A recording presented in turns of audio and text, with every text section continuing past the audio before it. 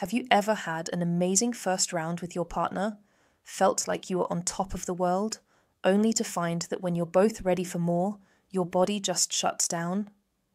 You want to get hard again, but it feels impossible. If this sounds familiar, you're not alone.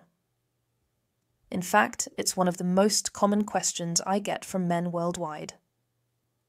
I'm Dr. Sophie Clarke, a urologist with over 15 years of experience helping men reclaim their sexual confidence. Today, I'm going to tell you exactly what happens in your body during that frustrating waiting period, why things change as you get older, and give you proven strategies to bounce back faster than you ever thought possible. What you're experiencing has a name.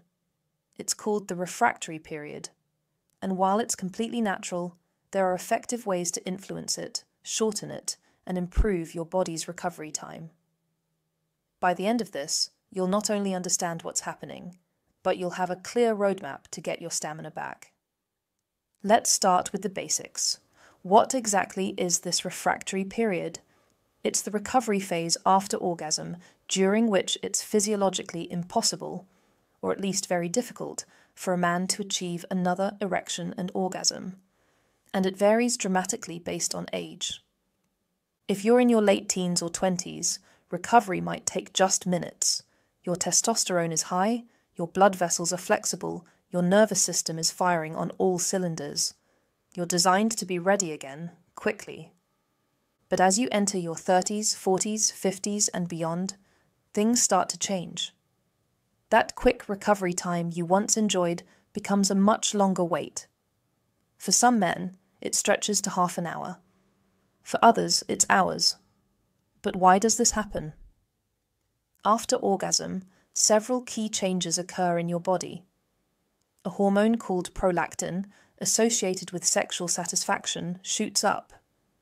This surge basically tells your body, we're done for now. At the same time, dopamine, the chemical of motivation and arousal, plummets. While dopamine drops, prolactin rises, acting like a powerful anti-arousal signal. Interestingly, some studies show that prolactin levels released after partnered sex are significantly higher than after masturbation, which might explain why the refractory period often seems longer during encounters with a partner. However, it's crucial to understand that while prolactin plays an important role, it might not be the whole story. The exact why is still debated by scientists, but this hormonal shift is the most accepted theory. Here's the key point. This cooling off phase is a natural physiological response, not a sign of dysfunction. A longer recovery time simply means your physiology has changed. And once you understand the mechanics, you can work with it and even improve it. So what can you actually do about it? Now we're going to find out. One of the smartest methods for dealing with a long refractory period isn't chasing a second round, but extending the first one. There's a little-known technique called perineal pressure. The perineum is the area between your scrotum and anus. By pressing firmly on this spot with 2 fingers, just before the point of no return, it's possible to interrupt the ejaculatory reflex. In some men, this can lead to what's known as a dry orgasm. You experience the pleasure, but since you haven't fully ejaculated, the big hormonal shift is smaller, and your erection can often stay strong.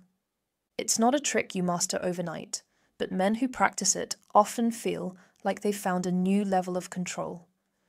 But what if you've already ejaculated? How do you recover faster? First, let's talk about what slows recovery. Heavy meals, especially those rich in fats and carbohydrates, divert blood flow toward digestion, not toward your reproductive system. Alcohol is a depressant that can affect blood flow to the penis. Smoking constricts blood vessels, directly sabotaging recovery. What should you do instead? First, hydrate. Drink a glass of water because erections depend on good blood volume. Second, focus on deep breathing to oxygenate your blood. Slow, steady inhalations, calm your nervous system, and can help produce stress hormones that interfere with arousal. Third, stay connected with your partner. Cuddle, kiss, and keep using your hands. Watching your partner get excited can be a powerful psychological trigger to rekindle your own desire. Finally, after a few minutes of rest, try light, novel stimulation. A new type of touch or exploring a different erogenous zone can send fresh arousal signals to your brain, helping overcome those hormonal stop signals. Now, let's move to the long-term strategy. If you want to see lasting improvements, you need to build a stronger sexual foundation. Think of your body like an athlete's. If you want it to perform well, it needs consistent training and the right fuel. Your diet is crucial. Your goal is to boost nitric oxide, a molecule that relaxes blood vessels and allows blood to flow freely to the penis. Foods that promote nitric oxide like spinach, arugula, and beets are your allies. In fact, some studies show that beet juice can significantly increase nitric oxide levels. Foods rich in L-arginine, like nuts and seeds, also help, as do antioxidants found in berries and dark chocolate. Exercise is non-negotiable. Cardiovascular training, like running or swimming, keeps blood vessels flexible. Just 30 minutes of exercise 5 times a week can change your sexual stamina. The second part is more specific. Pelvic floor exercises, also known as Kegels. These muscles are crucial for erectile function and help control blood flow. To find them, try stopping your urine stream midway. That's the muscle. Contract it for 3 to 5 seconds, then relax.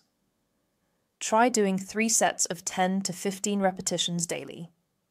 Just like any other muscle, consistency is key. Finally, we have to talk about sleep and stress. Sleep is non-negotiable. Most of your testosterone is produced during deep sleep. Stress is another major factor. Chronic stress increases cortisol, which reduces testosterone and libido. Tools like meditation or yoga aren't just for relaxation. They directly support your sex life. The lifestyle strategies we've discussed should be the foundation for any man. However, there are times when home methods aren't enough, and it's important to know when to talk to a doctor. The most common first-line medical treatments are oral medications, known as PDE5 inhibitors. You probably know them by their brand names, Viagra, Cialis, and Levitra. While these medications aren't officially approved for shortening the refractory period, many men find they make getting a second erection much easier. The medication stays active in your system after the first orgasm, giving you a boost for the second round. Tadalafil, or Cialis, can work for up to 36 hours, making it especially useful. But medications aren't something you should experiment with on your own. They must be supervised by a doctor, as they can be dangerous for men with certain heart problems or low blood pressure. If oral medications aren't effective, there are other medical solutions, from injection therapies to, in some cases, hormone replacement therapy if testosterone deficiency is diagnosed. The purpose of mentioning them isn't to suggest you need them, but to empower you with knowledge. You have options. A consistently long refractory period, along with weak erections, can be an early warning sign of other health problems. Please don't self-diagnose. Talk to a doctor. We can give you a proper diagnosis and create a safe, effective plan designed specifically for you. Let me share something important about mindset. The pressure you put on yourself is often the biggest obstacle to a second round. When you're lying there after the first orgasm, thinking, "Come on, get hard again," you're actually working against yourself. That mental pressure increases stress hormones, which directly interfere with arousal. Instead, focus on the experience, not the performance. Enjoy the intimacy with your partner. Use this time for connection, touching, talking. Remove the timeline pressure. When you stop demanding that your body perform on command, it often responds more naturally. Many men find that when they stop trying so hard to get ready for round 2, it happens more easily. This isn't just psychology, it's physiology. Stress hormones are erection killers. Relaxation hormones are erection helpers. There's another technique I want to share with you. It's called edging, and while it's often talked about in casual terms, there's real science behind it. Edging involves bringing yourself close to orgasm repeatedly without actually climaxing. This builds up sexual tension and can make your eventual orgasm more intense. But more importantly for our discussion, it trains your body to maintain arousal for longer periods. Men who practice edging often find they can extend their first session significantly, sometimes making a second round unnecessary. If you do choose to practice edging, start slowly. The goal isn't to torture yourself, but to gradually increase your control and stamina. Some men find that after practicing edging for a few weeks, their natural staying power improves dramatically. Let's talk about something most men never consider: the role of breathing during sex. Most men hold their breath or breathe shallowly during intense moments. This actually reduces oxygen to your blood and can make you finish faster than you'd like. Proper breathing during sex serves multiple purposes. It keeps you relaxed, maintains good blood flow, and can actually help you last longer. Practice slow, deep breathing during your next intimate session. Breathe in through your nose for 4 counts, hold for 2, then exhale through your mouth for 6 counts. This type of breathing activates your parasympathetic nervous system, the rest and digest mode that's optimal for sexual function. Many men are surprised by how much this simple change can improve their stamina and recovery time. Here's something else that might surprise you. Your mental state leading up to sex can dramatically affect your refractory period. If you approach intimacy with anxiety, worry, or performance pressure, your body is already primed for a longer recovery time. Instead, try spending the hour before intimacy in a relaxed, positive state. Take a warm shower, practice some deep breathing, or do light stretching. Avoid stressful conversations, work emails, or anything that gets your mind racing. Some men find that gentle exercise earlier in the day, like a 20-minute walk, helps them feel more relaxed and confident during intimate moments. The goal is to arrive at intimacy with a calm, confident mindset rather than a stressed, anxious one. Hydration plays a bigger role than most men realize. Dehydration, even mild dehydration, can significantly affect blood flow and sexual performance.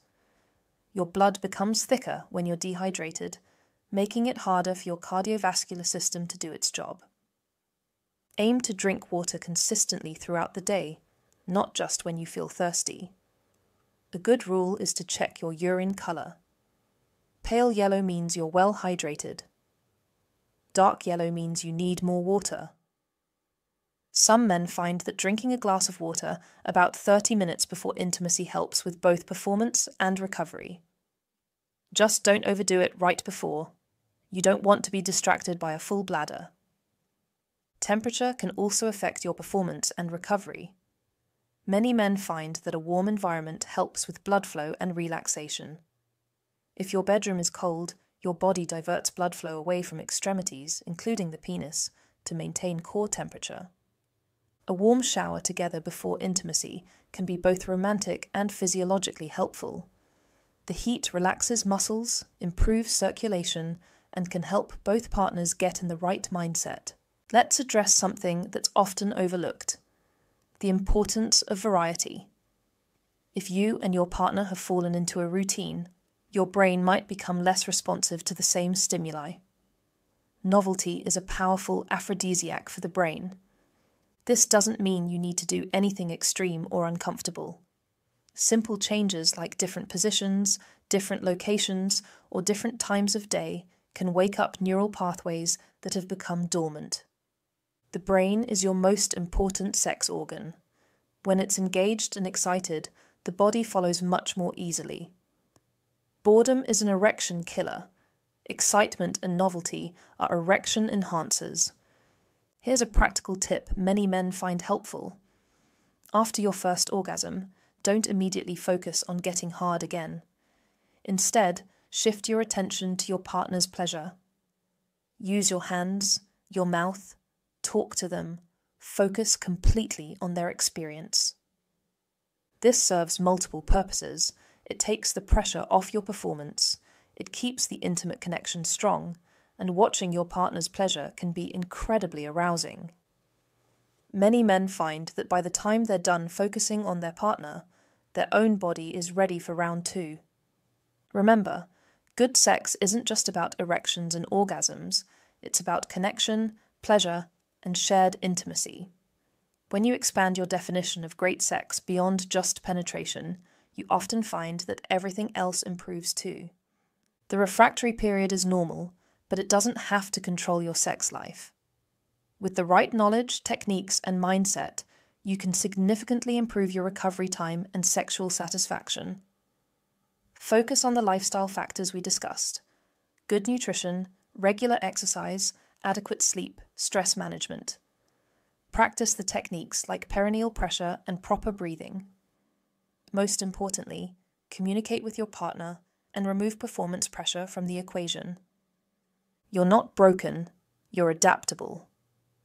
With the right approach, you can enjoy a passionate, satisfying sex life at any age. The key is working with your body's natural processes rather than fighting against them. If this information has helped you understand your body better, remember that knowledge is only powerful when it's applied. Start with small changes and be patient with yourself. Your body wants to perform well.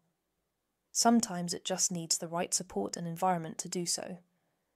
Your sexual health is an important part of your overall well-being. Don't ignore persistent problems or assume they're just part of aging. Many men are surprised to learn that what they thought was normal aging was actually something that could be improved with the right approach. In my 15 years as a urologist, I've seen men in their 60s and 70s dramatically improve their sexual function and satisfaction. Age is not a barrier to great sex. It's just a different chapter that requires some adjustments. Take care of your body, communicate openly with your partner, and remember that the best sex happens when you're relaxed, confident, and focused on connection rather than performance. Your best years can be ahead of you, not behind you.